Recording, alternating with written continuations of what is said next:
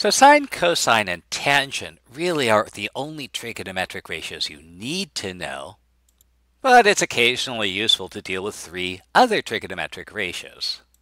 So again, we'll define them in terms of a right triangle and an acute angle with measure A. The trigonometric ratio secant is length of hypotenuse over the adjacent side, cosecant is hypotenuse over opposite, and cotangent is adjacent over opposite. Now, it's worth comparing the definitions of these three extra trigonometric ratios to the original sine, cosine, and tangent.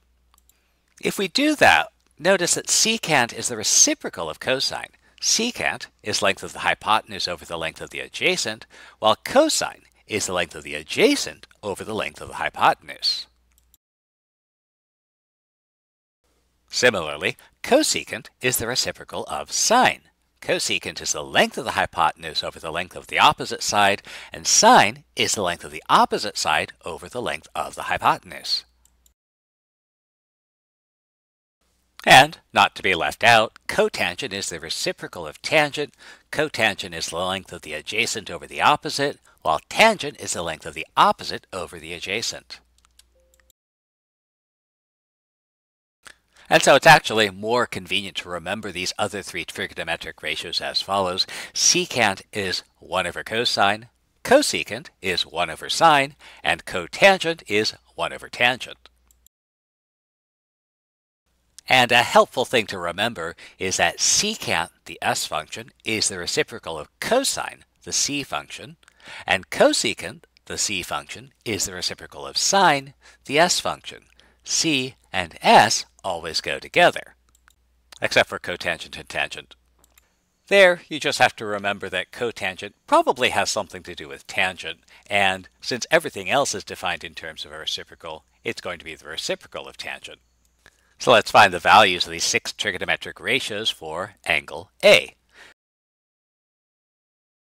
Since we need all 3 sides of the right triangle and only have 2, we use the Pythagorean theorem to find the third side. And we know the hypotenuse is 8 and one side has length 3, so we'll substitute, then solve, where, because b is supposed to be a length, we'll take the positive square root. Remember, definitions are the whole of mathematics, all else is commentary, and so we'll pull in our definitions for sine, cosine, and tangent. And we see we need to identify the length of the opposite side, the adjacent side, and the hypotenuse. So we find these 3 sides. Sine is opposite over hypotenuse. Cosine is adjacent over hypotenuse. Tangent is opposite over adjacent. Once we have the values for sine, cosine, and tangent, it's easy to find the values for secant, cosecant, and cotangent because they're just the reciprocals. So we'll pull in those definitions from the reciprocals. So secant is the reciprocal of cosine. Cosecant is the reciprocal of sine. And cotangent is the reciprocal of tangent.